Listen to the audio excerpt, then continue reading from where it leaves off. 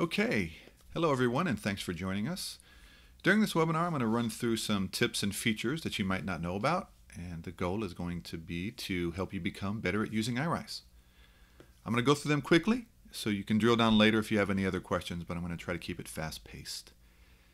The first topic is using sketches and images as the basis for your pages. What you can do in iRise is you can drag images, which can be pictures of sketches that you've taken, or they can be JPEGs or PNGs from products like Sketch or Photoshop, and you can drag them into the Screens panel. And when you do that for the first time, what it's going to do is it's going to automatically create prototyping pages for you. And if you size them to fit a mobile page, it will actually create mobile page types for you, and then when you preview them, they'll use the mobile emulator. So once you've created your set of pages, if you drag updated images into the Screens panel that have the same file name as the previous iterations, it's going to ask you if you want to replace them. So what you do is you click Replace, and it's going to update all the pages with the new iteration.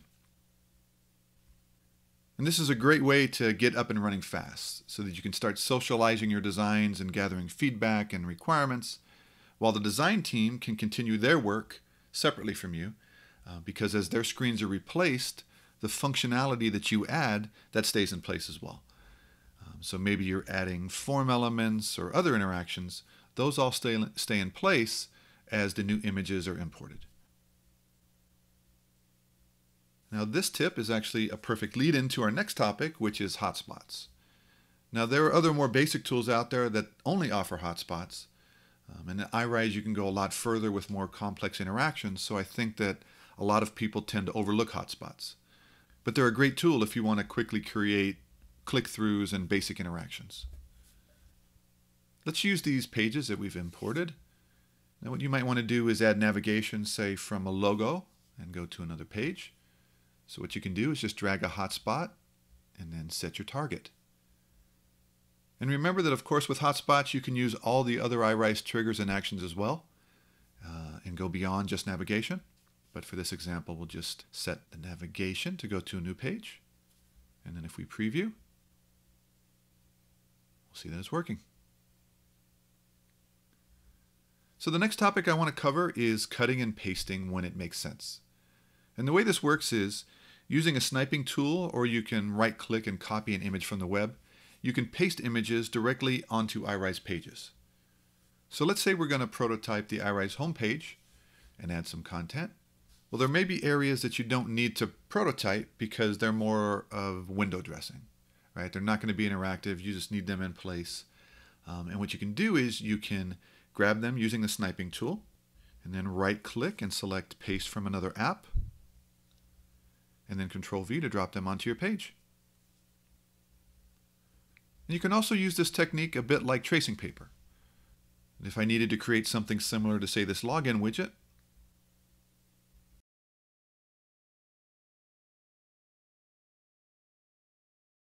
I could paste it in. Maybe I might want to lock it or even adjust the transparency. And then I can use it as a guide as I create the prototype.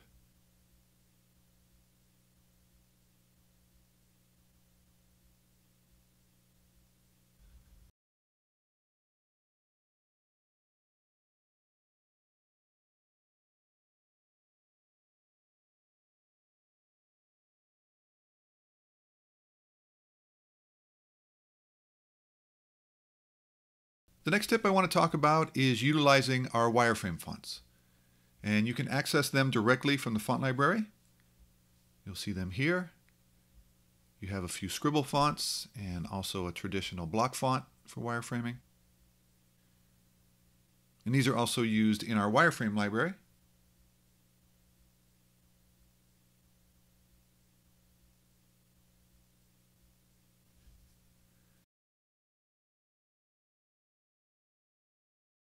And their value is that you can create wireframes, but then by simply switching the font from the wireframe font to a standard font like Arial, you can quickly go from lo-fi to hi-fi without rebuilding the pages from scratch.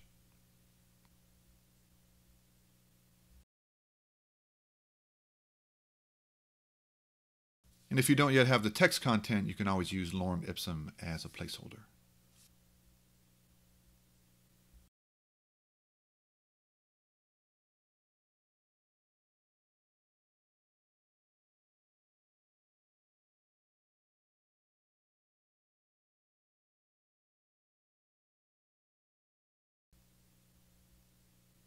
The next quick tip is somewhat related to wireframing. Let's say you have a more high fidelity prototype, but you want to show it in a way that won't distract the viewer from colors and design. And instead you want to focus more on the layout and interactions. Well, in the top right hand corner of Player, you have a Present in Grayscale option. And if we select it, what it's going to do is it's going to pulse and then convert your pages to grayscale. And it will stay in that mode until you switch it back. So next I want to touch on using our web importer tool to create libraries and templates. And I'm not going to go into too much detail here because we actually have a nice video that goes into this topic in detail. So you can check that out if you want to dive deeper. But I'll give you a few highlights here. So libraries should be a key part of your prototyping work in iRise. Once you build something, whether it be a widget or a completed page, if there's a possibility that you want to reuse it, you want to save that to your custom library. And to do that, what you do is you select a widget, and then right-click and choose Save Selection as a Widget. And then you'll find it here in your custom library.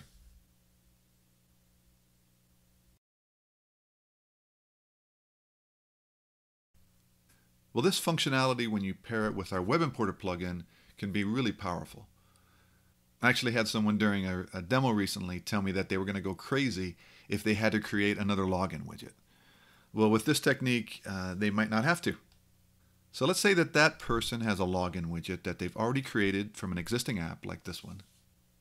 What they can do is they can use the iRise Chrome Web Importer plugin and import it into iRise. And it's going to examine the page. And then if we hit the import button, then we click this link here to go directly to the page. And we can see here that it did a pretty darn good job.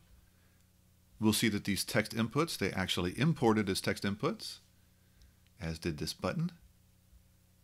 And it's even keeping the transparency settings here and the included CSS. If we look at the live version of this page, it looks like the labels animate. So we can add an action to the text input. So when someone clicks the input, for the action we want to move it. Then we'll select the widget that we want to move, which is this text label.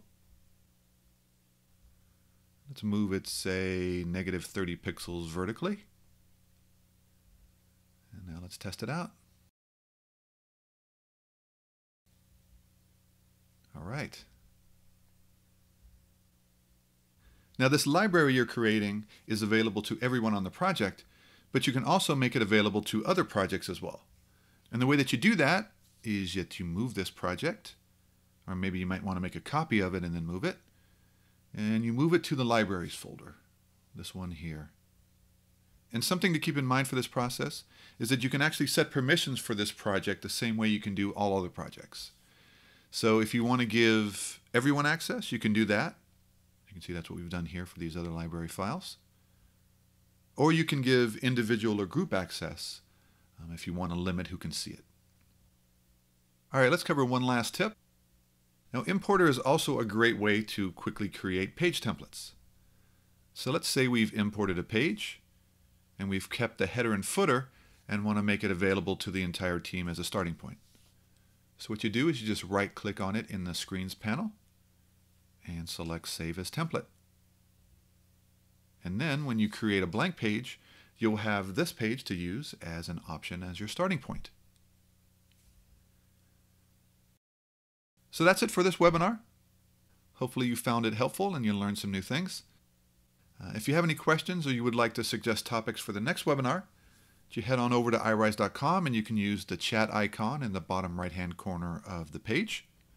Or you can send questions or requests directly to info@irise.com.